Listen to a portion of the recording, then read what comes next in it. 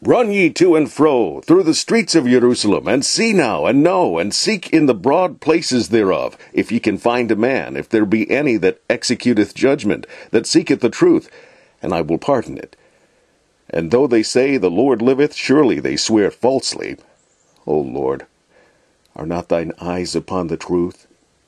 Thou hast stricken them, but they have not grieved. Thou hast consumed them, but they have refused to receive correction. They have made their faces harder than a rock. They have refused to return. Therefore I said, Surely these are poor. They are foolish, for they know not the way of the Lord, nor the judgment of their God.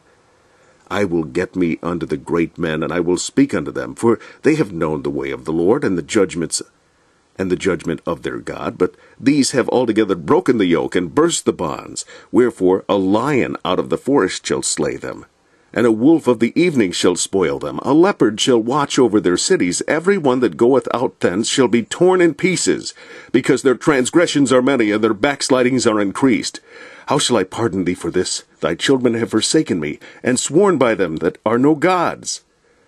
When I had fed them to the full, they then committed adultery, and assembled themselves by troops in the harlots' houses. They were as fed horses in the morning. Every one neighed after his neighbor's wife. Shall I not visit for these things, saith the Lord? And shall not my soul be avenged on such a nation as this? Go ye up upon her walls, and destroy, but make not a full end. Take away her battlements, for they are not the Lord's. For the house of Israel and the house of Judah have dealt very treacherously against me, saith the Lord. They have belied the Lord, and said, It is not he, neither shall evil come upon us, neither shall we see sword nor famine. And the prophets shall become wind, and the word is not in them. Thus shall it be done unto them. Wherefore thus saith the Lord God of hosts, because ye speak this word, behold, I will make my words in thy mouth fire. And this people wood, and it shall devour them. Lo, I will bring a nation upon you from far, O house of Israel, saith the Lord. It is a mighty nation, it is an ancient nation, a nation whose language thou knowest not, neither understandeth what they say. Their quiver is an open sepulchre.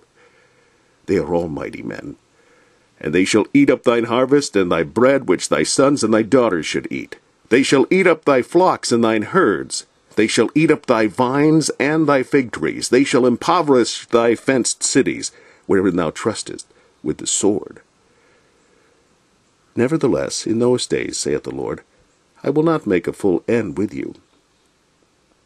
And it shall come to pass, when ye shall say, Wherefore doth the Lord our God all these things unto us?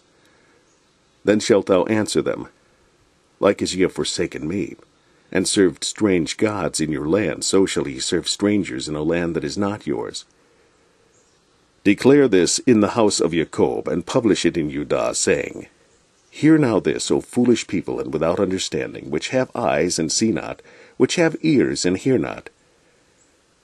Fear ye not me, saith the Lord. Will ye not tremble at my presence, which have placed the sand for the bound of the sea by a perpetual decree, that cannot pass it? And though the waves thereof toss themselves, yet can they not prevail. Though they roar, yet can they not pass over it. But this people hath a revolting and a rebellious heart. They are revolted and gone. Neither say they in their heart, Let us now fear the Lord our God, that giveth rain, both the former and the latter, in his season. He reserveth unto us the appointed weeks of the harvest. Your iniquities have turned away these things, and your sins have withholden good things from you. For among my people are found wicked men. They lay wait, as he that setteth snares. They set a trap, they catch men. As a cage is full of birds, so are their houses full of deceit. Therefore they are become great and waxen rich. They are waxen fat, they shine, yea, they overpass the deeds of the wicked. They judge not the cause of the fatherless, yet they prosper. And the right of the needy do they not judge. Shall I not visit for these things? Saith the Lord, shall not my soul be avenged on such a nation as this? A wonderful and horrible thing is committed in the land. The prophets prophesy falsely, and the priests bear rule by their means, and my people love to have it so. And what will ye do in the end thereof?